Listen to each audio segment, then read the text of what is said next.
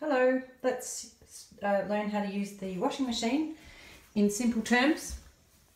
On button, easy.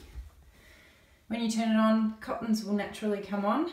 Now the cycle length is here, temperature's here, that's the spin speed, pretty obvious.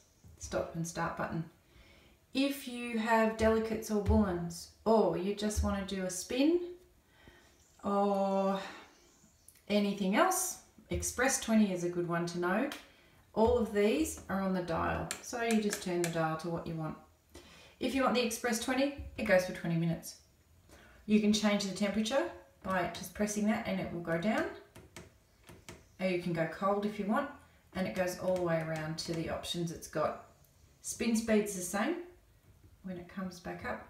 It's on the highest spin speed, but you can turn that down. So if you've only got some undies and socks and a few bits and pieces, you might want to just lower it down to say either 12 or 1000 RPM. And then you press start and stop. Oh, sorry, you press start. Okay. Now, a couple of other bits and pieces you need to know. Up here is where you load the powder or liquid, just in here. There's liquids in that cupboard. You'll find things that you need. Once again, if you put something onto cottons, for example, it's 1:44.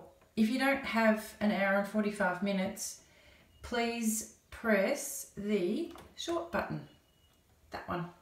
So on most of these things, you can shorten them. Cottons is the main one though. It won't shorten the Express, funnily enough. And when you've got it on short, it reduces it quite a bit, but you can also change, you can still change the temperature, still change the spin speed, or just leave it, up to you. Okay, the other thing that we need to know is that the door, once you've loaded things, it's quite firm to shut the door, so you've got to give it a really good push. It won't do anything.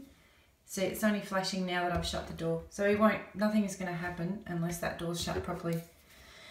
To open the door at the end of the cycle, this is the door button here, so it won't just open. You have to press it, and sometimes it can be a little bit fiddly, but it's reasonably straightforward. When you're finished with the machine, please remember to turn it off, so the display will go off, and leave the door ajar so that it can dry properly.